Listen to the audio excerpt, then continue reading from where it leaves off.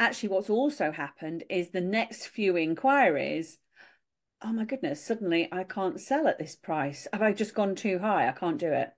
Yeah. And have you ever experienced that in the past? Because I have. Completely. Every single time we put our price up, I never sign the first two or three people.